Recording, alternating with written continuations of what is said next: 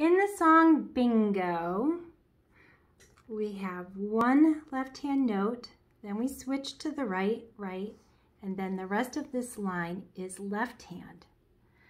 The next line is all right hand. The next line is all right hand. It stays right hand until this spot right here, and then it ends with the right hand.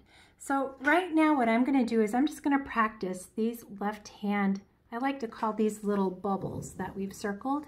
So the very first bubble only has one note, so I have to find the G, and my thumb is going to be on this B.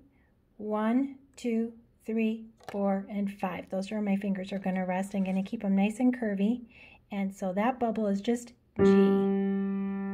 All right, then when we get to the next bubble, we have G, G, A, G, G, and that's going to look like G, G, A, G, G.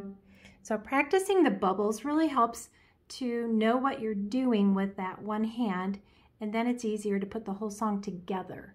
Let's check out this last bubble. We have B, G, A, B, and we have finger 1, 3, 2, 1, and I'm starting with my 1, 1, 3, 2, 1, and the notes were B, G, A, B, and you can practice that bubble until you can do it with your eyes closed. Then when you get there in the song, you'll know just what you're doing.